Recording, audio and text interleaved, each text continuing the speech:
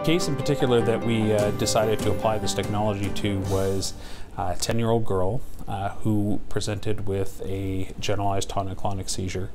Her physical exam was normal after the seizure recovered, but her imaging was consistent with a brain tumor in a part of the brain called the insula.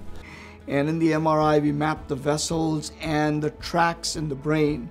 And then he came by and he looked at the imaging in a virtual reality format, so he could plan his surgery as to how he could approach the tumor. Now, the insula is a very deep part of the brain, underneath the frontal and temporal lobes. Just hers was on the right side. And the importance of the insula cannot be understated. It can be very devastating to basically just make your way to that tissue and remove the tumor.